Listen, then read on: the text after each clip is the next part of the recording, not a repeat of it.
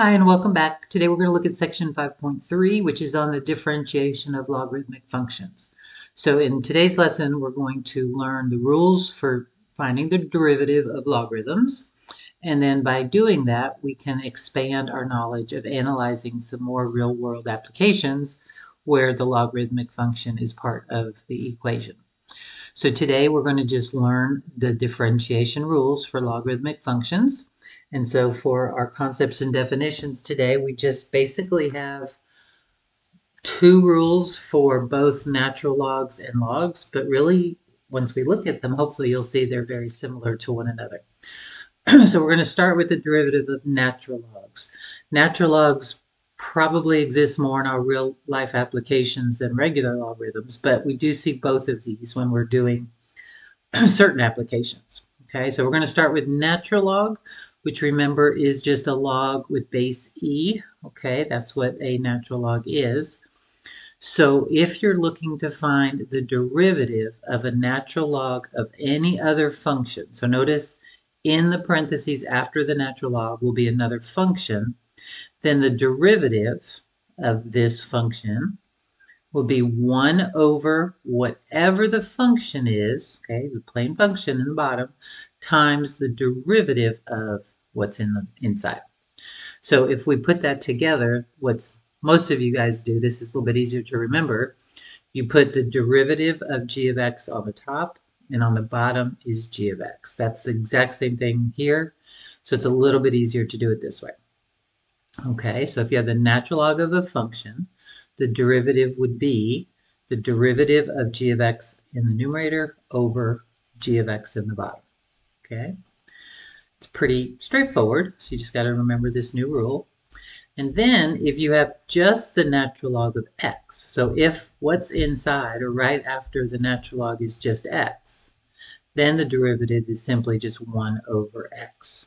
Okay, it's pretty much the same as this if you look at it, because what is the derivative of x on the top? That would be 1, right? And then that's the function on the bottom. So it follows the same rule as this. It's just a little bit easier to remember. That is always the derivative of the natural log of x.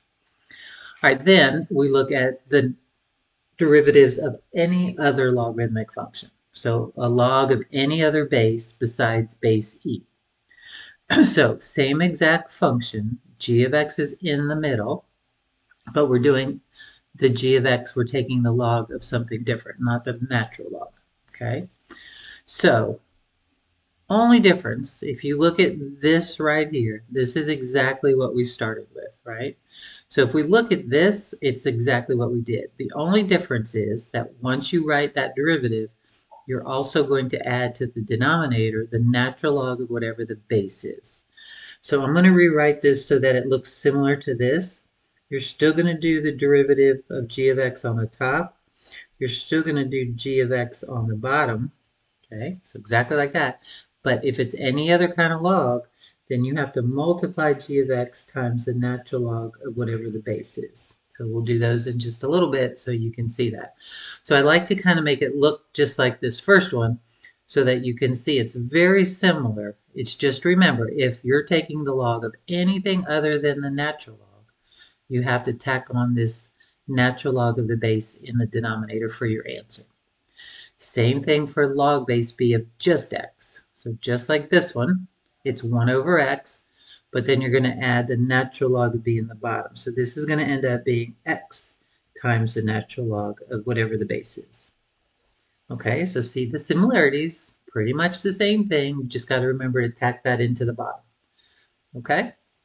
All right, so let's look at a couple of these and get going on practicing these derivatives. So keep this page handy. I'll keep coming back to it for a while, but this is what we need to do our derivatives. All right, so starting with number 1, on this first page, we're just going to find the derivatives of each of these expressions. Each of these expressions are natural logs, so we're just going to be dealing with these first two derivatives, okay? Either g prime of x over g of x, or 1 over x if it's just natural log. So it really makes up whatever's in these parentheses. Okay, that's your function g of x, whatever's after the natural log. Okay, so for part A, if we're doing the derivative of y, we call that y prime.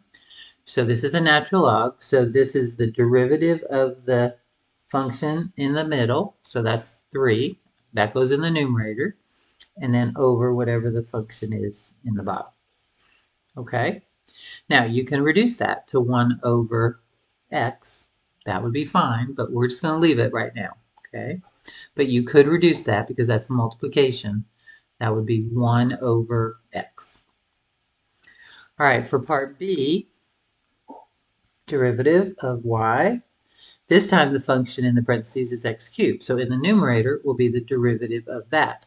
Well, the derivative of x cubed is 3x squared. Over, and then always in the bottom, you put the function itself, x cubed. Okay?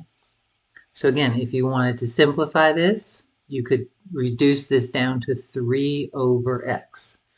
Okay, I'll write that here. Reduces to 3 over x. Right. So we could reduce the x's.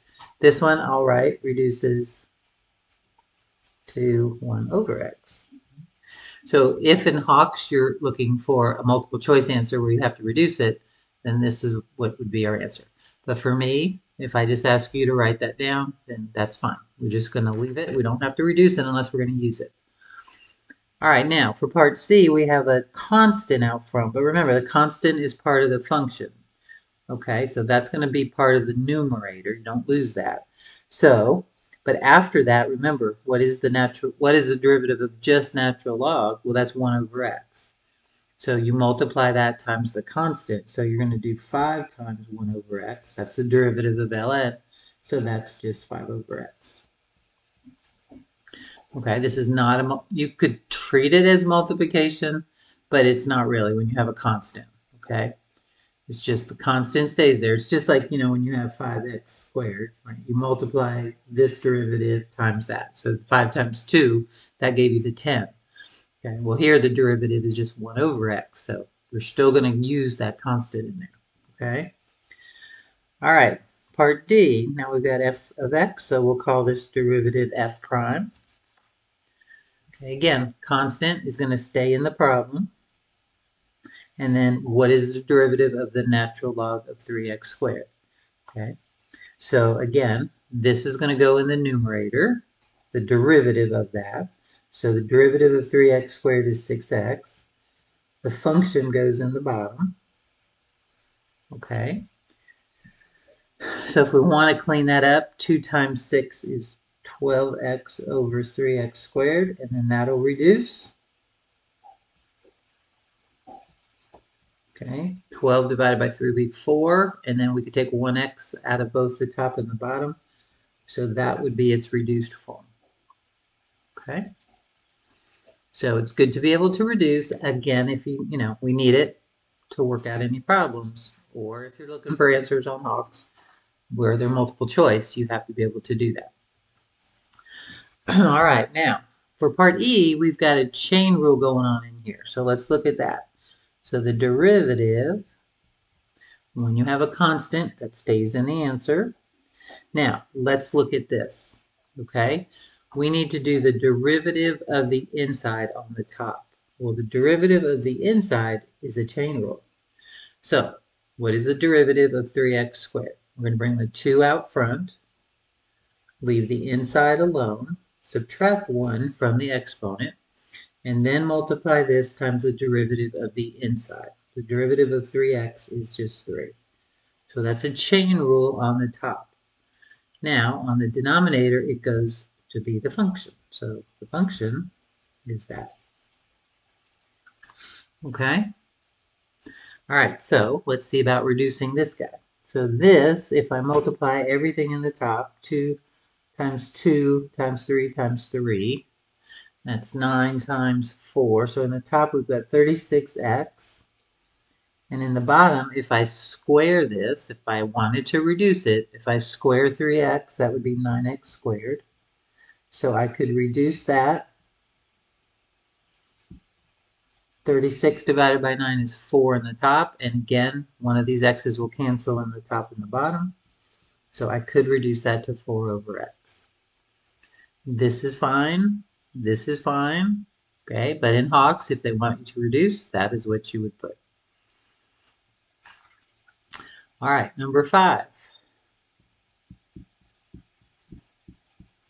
Okay, 5 is the constant. It's going to stay in there. And now we're going to do our fraction. In the top goes the derivative of what's in here. So that's just a polynomial. So the derivative of this is 6x. The derivative of that is 0. So in the top, we've got 6x. In the bottom, you're putting the function. Okay? All right. So if we wanted to reduce that, 5 times 6, we got 30x in the top over 3x squared minus 2 in the bottom. That cannot be simplified, so that would be your answer. Okay. All right. Part G. Now we've got a polynomial, sort of, not really a polynomial because we've got the natural log, but we have individual terms being added and subtracted. So we're just going to be using the power rule for this, power rule for this, and then our rule for natural log here. I am going to, however, rewrite this so when we do our power rule, we'll know what to do over here on the last term. So instead of writing minus 5 over x, I'm going to write minus 5x to the negative 1, right? That goes in the numerator, so we can do the power rule. I don't want to do a quotient rule here if I don't have to. That's easier. All right, so what is the derivative of function f? We'll start with 17x squared. The derivative of that is 34x. This is a natural log, so the derivative is going to be a fraction. Remember, in the numerator is the derivative of the inside, 3x squared, and the bottom is whatever the function is. And then another power rule here, so negative 1 times negative 5 is positive 5. Subtract 1 from your exponent. All right, so again, that's fine. If we wanted to clean that up a little bit, we would say 34x. Here we could cancel out an x squared in the top and x squared in the bottom. That would leave you with 3 over x. And this is 5 over x squared. If we don't want to write any negative exponents, we could bring that back to the bottom. Both of these are the same. Okay? So get familiar with reducing, because that is going to be probably important now, because a lot of these that just have the variable x in them, you can always reduce those. Okay? All right. Okay. Now in H, I see that I don't just have a constant out front, I have another function, 21x squared times the natural log of x to the 4th. So this is definitely a product rule. I have to take this function, 21x squared, that's the first function, times the natural log of x to the 4th, that's the other function. So we're going to use the product rule here, okay? That's a product. When you just have a constant out front, like the ones we were doing earlier, that's not a product rule. If it's just 21, then no. But since I got a variable here, that now becomes a product rule. Okay, so let's do our product rule. Okay? All right, so remember our product rule says take the first times the derivative of the second. So we're going to take the first function, 21x squared, times the derivative of the natural log of x to the 4th. So the derivative of that is our fraction with the derivative of x to the 4th on the top, that's 4x cubed, over the function in the bottom, x to the 4th. Plus, okay, now we're going to take the second function, natural log of x to the 4th, times the derivative of the first. Well, the derivative of 21x squared is 42x, right? All right, so that's the product rule. That is how we would leave it if we just wanted to show that we know the product rule. Now, if I wanted to clean it up a little bit, we've got a lot of x's here, so let's see what we got. So 21 times 4, that would be 84x to the 5th in the top over x to the 4th in the bottom. And here, you can't combine this. When it's a natural log, that's its own separate thing. So all I can do, if I wanted to, is write that out front. 42x natural log of x to the 4th. Don't make that x to the 5th. You can't break up a natural log. Okay. Here, there were no natural logs, so I was okay. And then right here, you can simplify that a little bit more. You can divide x to the 4th up here. So those will cancel, leave you 1 in the top. So 84x plus 42x natural log of x to the 4th. That would be as far as I would take that. Okay? You could factor out a 42x, but that's getting a little more crazy, so let's just leave it at that for now. Okay? All right. Okay, number, part I is another product rule. So find your two pieces. So you got one function, 18 square root of x, that's the function, times, and then the natural log of 5 minus 11x squared is your second function. So this again is a product rule. Okay. All right, so let's do the product rule again here. We're going to take the first function, 18 square root of x, times the derivative of the natural log function. So remember, we got the derivative of the inside goes in the numerator. So the derivative of 5 is 0. The derivative of negative 11x squared would be negative 22x. And then in the bottom, you just put the function. Okay, so there's the derivative of that. Plus the second function, which is the natural log of 5 minus 11x squared. Okay, times the derivative of this. So remember, 18 square root of x is 18x to the 1/2, right? That's 18 square root of x is x to the 1/2. So it might be easier for you to do the derivative this way. So 1/2 times 18 is 9, and then subtract 1 from 1/2, you get negative 1/2. Okay, so this is 9 over the square root of x when we simplify it in a minute. Okay, so it doesn't look like a lot of simplifying. You can just get rid of these parentheses here. This is in the numerator, and so is that. So that would be negative. We can multiply 18 times 22. What is that? 18 times 22 is 396. So negative 396. This is x to the 1/2, and this is x to the first. So if I add those together in the numerator, that's x to the 3/2. And then in the bottom, we just have that. Now, are most of you going to do that? Probably not, but that is how you would do that, right? You add your exponents for the variables. So 1/2 and 1 is 3/2. Multiply the numbers. So that is that simplified version. Over here,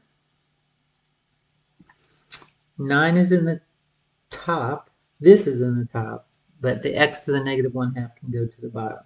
So we have 9 natural log of 5 minus 11x squared over square root of x.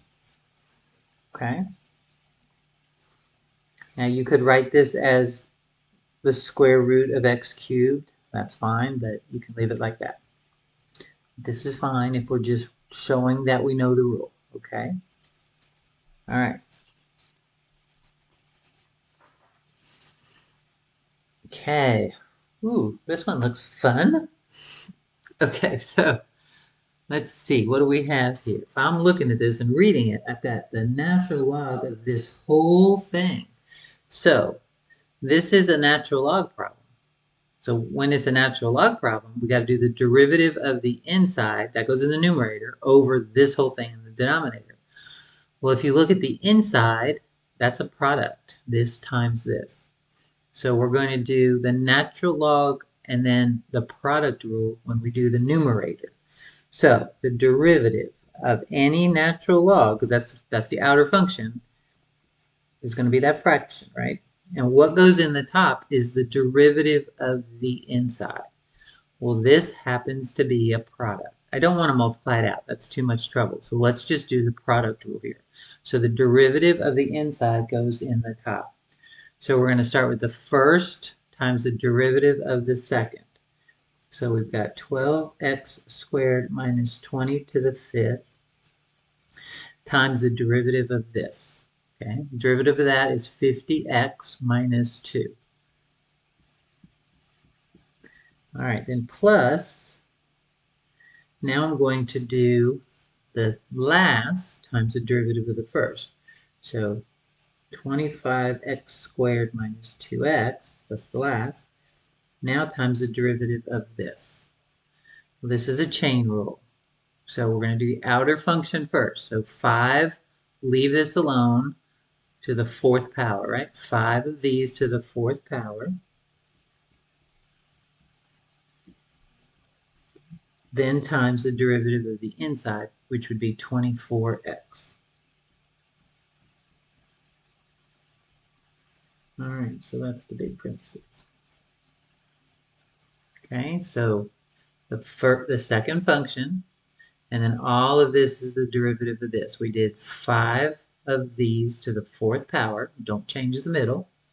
And then you multiply by the derivative of the middle, which is 24x.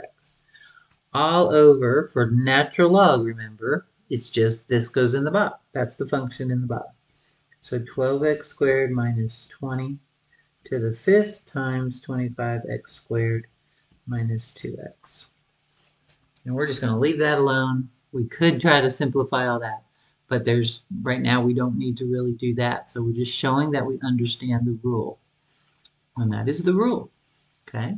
Derivative of what's in the parentheses on the top, and then the function goes in the bottom, that's the rule for natural log. All right, let's look at part K. This is a division problem, so quotient rule involved here. Okay, quotient rule.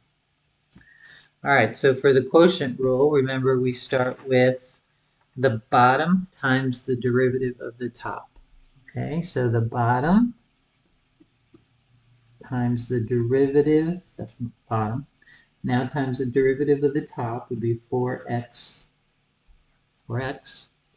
minus, okay, and now we're going to do the top times the derivative of the bottom. So the top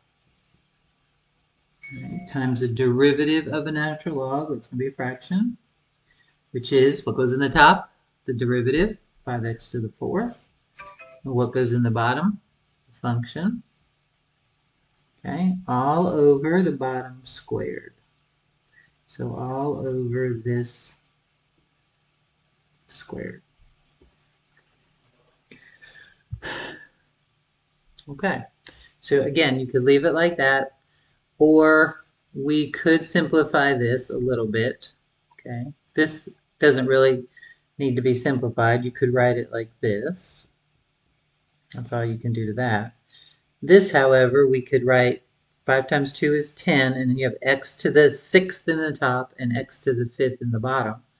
So x to the sixth over x to the fifth would just give you x in the top over that. And that's about all you can do with that one. Okay, so just over here, this would be 10x to the sixth over x to the fifth, because this is in the numerator. And then I just reduce this to get the x. So if you're wondering where that came from. Okay. All right. So there's our derivatives of natural logs. All right. Now on this page, we're going to do the derivatives of the other ones. So let's look at those. Okay. So the other logs, so let's back up to the first page. So remember, when we're doing other logs that are not natural logs, same rule, except we're going to tack on that natural log of the base in each denominator. Okay, that's the only difference. Okay, so for part A, this is log base 3. Okay, so that's your base, 3. So we would do still the derivative of what's in here on the top, 8x. The function goes in the bottom, just like always, except because it's not a natural log, we're going to tack on times the natural log of 3. Okay, that's the only difference. So just don't forget to do that when you have other logs. All right, for part B, this is a quotient rule. Okay, quotient rule. So we're going to start with the bottom times the derivative of the top. So there's the bottom. All right, the derivative of just x, remember, is 1 over x. But since it's not a natural log, we're going to tack on the natural log of the base in the bottom. Okay, so anytime there's just an x there, the derivative was 1 over x. But because it's not a natural log, we're going to do the natural log of the base. All right, so that's the derivative of the top, minus, and then we've got the top, which is that, times the derivative of the bottom, 4x cubed. all over the bottom square. So you could write x to the 8th, that's fine. Okay? All right. If we wanted to clean that up, okay, let's practice this one on cleaning up with the x's. This is a good one because it's got a lot of x's in it.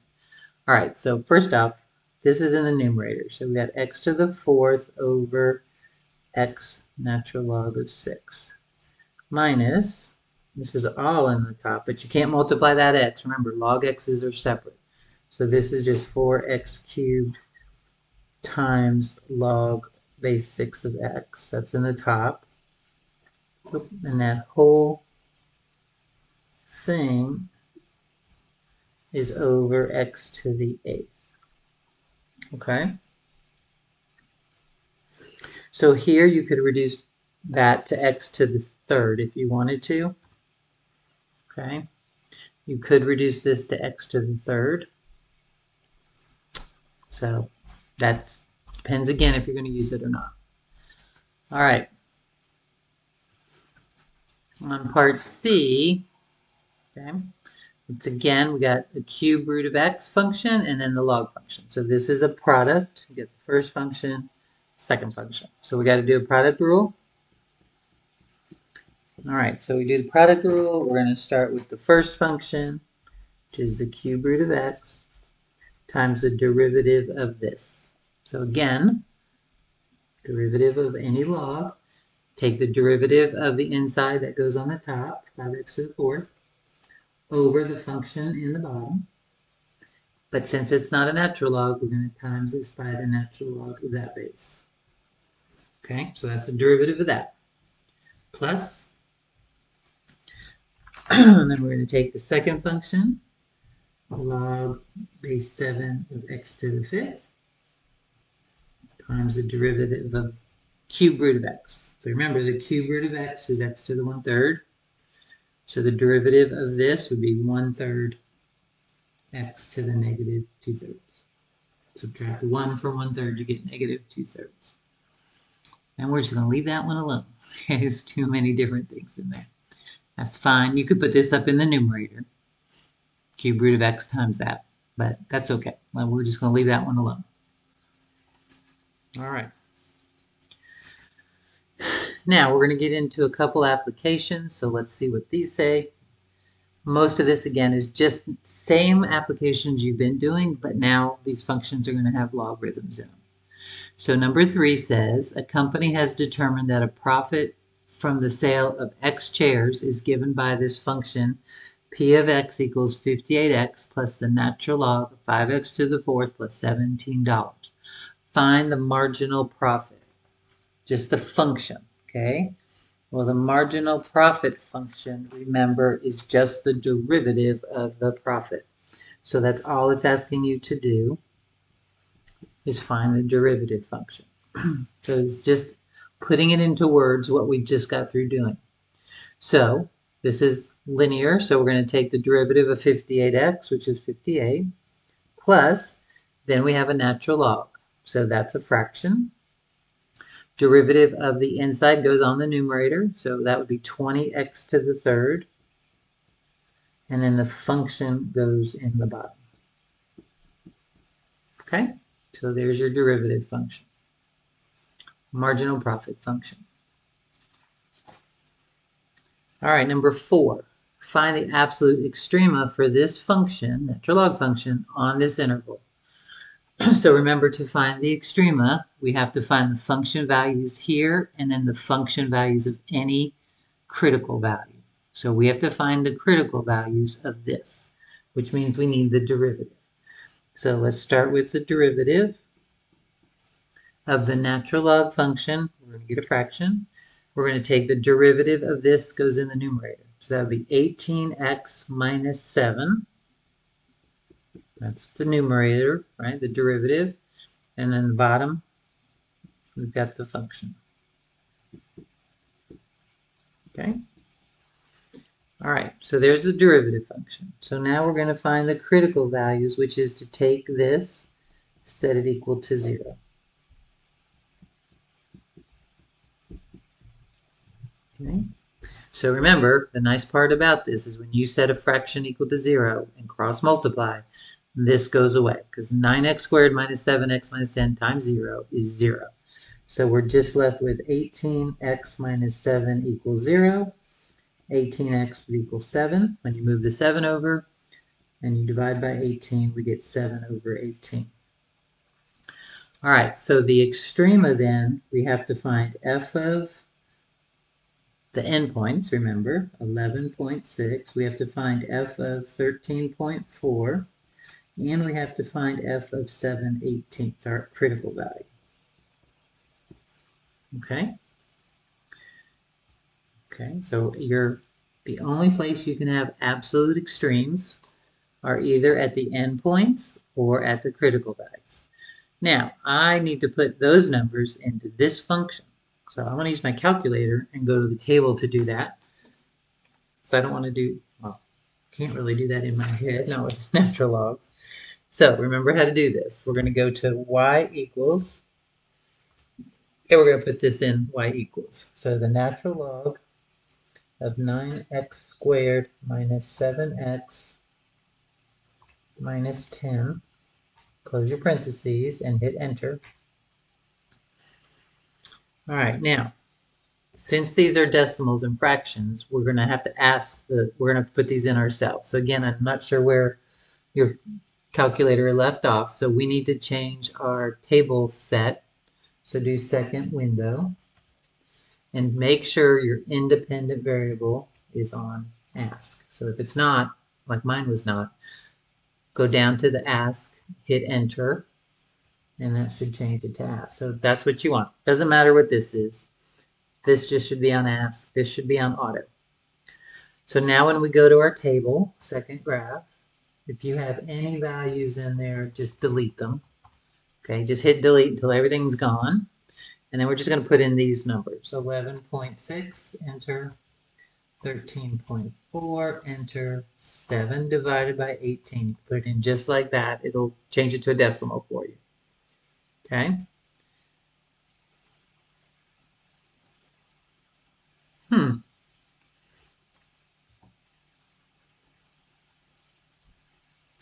I'm just looking at why that's an error. 2x. Okay. It's just not in part of the domain, I guess. So, okay. Well, or it's not in there. All right, so did I put 7? I just want to make sure. Now I'm questioning myself. I think I did. Yeah, okay.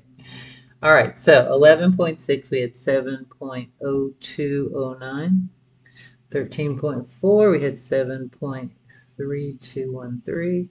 And this critical value gave us an error, so it's not in this function range, so that's fine. Okay, so this is obviously the min, and this is the max in that interval. So this is our absolute min, because it's the smallest number, and this would be your absolute max. Okay. All right. So just remember, when you're doing the extrema, the derivative, we need the critical numbers. And then all you have to test are the endpoints and the critical numbers, but make sure you test them in here, not in here. Okay? That's not what you're testing. You're testing f of the function. Okay, so there's our min and max. Happen to be both endpoints. No value for the critical number. All right, last problem. Number 5, aphids are discovered in a banana orchard.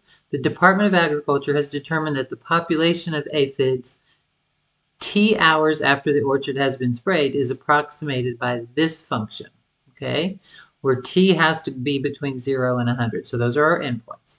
What is the maximum number of aphids in the banana orchard? So this is just like what we just did. We have to look at plugging 0 in here, plugging 100 in here, and then any critical numbers, okay? So we are looking for only, though, the maximum of those numbers. So same thing, we've got to find the derivative because we need critical numbers. Those are also some test points. So this is just telling you that's your interval from 0 to 100. Okay, just like on the last problem. So we're going to have to test those numbers in just a second. But let's first do the derivative. So this is a product. 4t, well, let's start here. The derivative of 1800 is 0. So that's why I'm skipping that. No derivative there. Next is a product rule, but be careful because it's negative 4t times the natural log. Then we got to do the derivative of that last little guy, which is minus 1. So we're going to start, I'll put 0 here just so we can catch all the terms. So there's the derivative of that. Now, we're going to do a product rule. So I'm going to treat that negative as with the 4, okay? So when you do the product rule, we start with the first function, so negative 4t times the derivative of the second. So this is a natural log. So the derivative of this would be the derivative of 0.13t in the top, so that's just 0.13, over 0.13t in the bottom, the function. Okay, plus, so this is all the derivative of this middle term right here. So plus the second function, natural log of 0.13t, times the derivative of the first function. The derivative of negative 4t is negative 4. Okay? So that's all the derivative of this. Now we need the derivative of minus t, which is minus 1. All right. So we do want to simplify this just a bit since we are going to use it. So let's just look at that. So the derivative of 1800 was 0. The derivative of this is right here. We've got the first function times the derivative of the second plus the second function times the derivative of the first. So that's all the derivative of that middle part. And then the derivative of minus t is minus 1. So to clean this up, this t will cancel with this t. Okay? You got a negative, oh, and these will cancel. So all you're left with right here is negative 4. Okay? Now make sure you see that. This t cancels with that. These cancel. So all you have is negative 4. Here, I'm just going to bring that negative 4 out front. Negative 4 natural log of that. Can't really do much else to that. And then we have the minus 1. So we can combine that minus 4 and minus 1 to minus 5. So this is much easier to set equal to 0 and solve. Okay, so I just did minus 1, minus 4 right here. Okay, so this is our derivative. So we're going to take the derivative and set it equal to 0 to find our critical values. Okay. All right, so we're going to move the negative 5 over to this side. It becomes positive 5.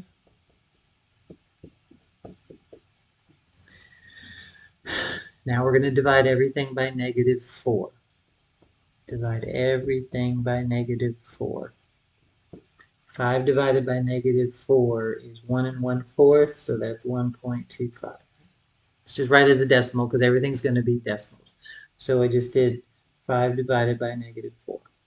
Okay, on this side, 5 divided by negative 4 is that. All right, now we got to get rid of natural log, so we're going to write this in exponential form. So the base is e. So e to the negative 1.25 equals the answer. Okay. And then we're going to divide both sides by 0.13. So e to the negative 1.5 divided by 0.13 is t. So now we just got to put that in our calculator.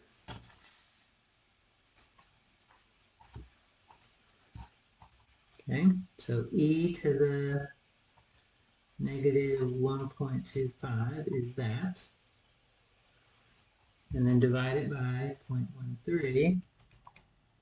So 2.2039, we'll call it 2.2039. I just rounded 2.2039.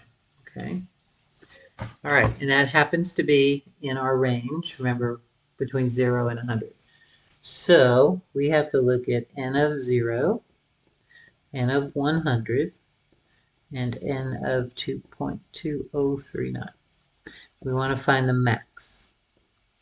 Okay, so that's what we got to do. Find the endpoints, find our critical number value of this function. So again, I'm going to put that function in my calculator because it's got natural logs in it. We can't do those in our head. So we're going to put the function in 1800 minus, and instead of t, I'm going to use x's. So 4x natural log 0.13x, close my parentheses, minus x. Enter. Okay. All right. So there's my function. And now I'm going to go to my table, hit delete, get rid of those old numbers we had in there. And now we're going to put in these numbers. 0, 100, 2.2039. All right. So 0 gave us an error. So that's not it. 100 is 674.82. But our critical number gave us 1,808.8. So out of those, we want the maximum. So it is right here. So that's our max. That's the maximum number of aphids, okay, in this banana orchard. All right, so you can see the process is the same. Okay, what happens to just be different is now our functions are becoming a little bit tricky because we have logarithms, but we have our calculator, so that's why it's real important to make sure you have the calculator and know how to use it. Okay. All right, so hopefully you get to work on section 5.3. If you need help, please let me know. If you need help with your calculator, the MLC would be a great place to go. They can help you with that as well. I'm here if you need me, so just let me know. All right, I'll see you back here next time.